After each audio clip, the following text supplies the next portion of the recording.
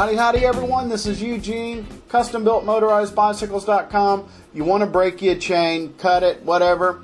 Okay, so basically the component on the chain, which is called the pin links, that's where we need to use the tool. You've got the pin inside the tool that forces out the pin on the pin link. And what you'll do is you will spread the jaws. You will get a grip of it where the pin link mates to the roller link.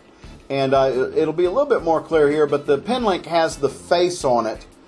And the roller link is kind of inside underneath the pin links there. We're going to force out the first pin that connects to the roller link on the section of the chain that we're going to keep. And it gets rather hard here, and then it just pops where you've popped the pin through the top plate there. And let's go to the other one here. You loosen it up, spread the jaws, clip on it, crank down on it, and it pops loose. So we've got the plate or the face from the pin link that keeps that's pressed onto the pin link. We've got that removed. Now we need to remove the pin link here with the screwdriver. Sometimes I'll use a pair of pliers, whatever tools I got handy to get the pin out.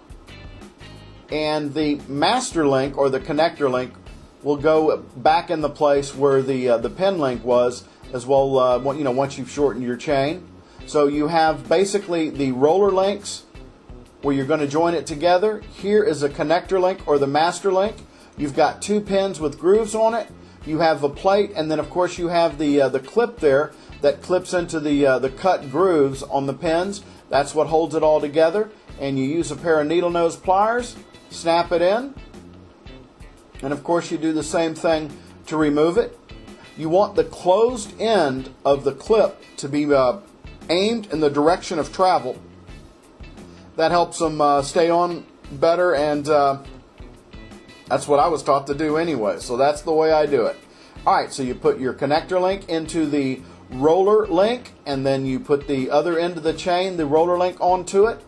Put the plate, the face plate as I call it, on. Then you put your clip on, and remember you want the closed end to be aimed in the direction of travel on your chain. That way when it's on the top part of the loop of your chain, it's aimed towards the motor.